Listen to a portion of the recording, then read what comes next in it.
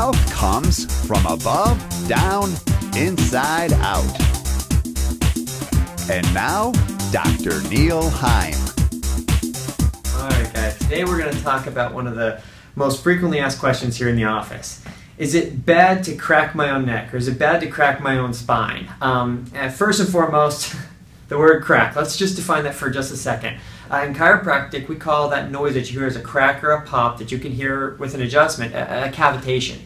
That cavitation is the same thing you get for people who crack their own knuckles. Every joint in the body has fluid in it.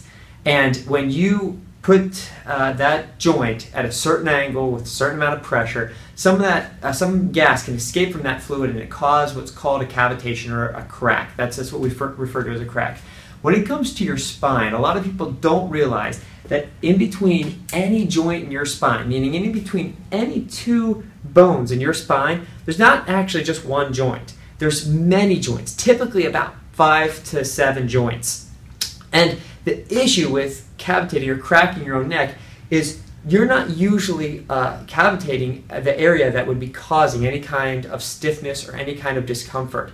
When we push our head or twist our neck over, the area that we hear cavitate or crack is one of the several joints that was the loosest.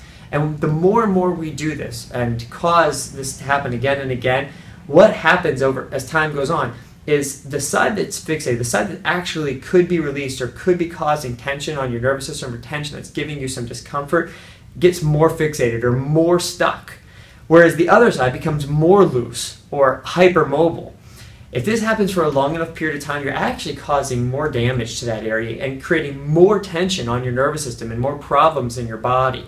So it's really never a good idea to crack your own neck. In fact, a lot of chiropractors wish that we knew how, because we can't even adjust ourselves or allow ourselves to feel that alleviation from a good adjustment. We have to have it done by somebody else to have it appropriately applied. Specific adjustments are specific for a reason. We apply very specific forces to make sure that your body is improving as time goes on and not having more subtle damage.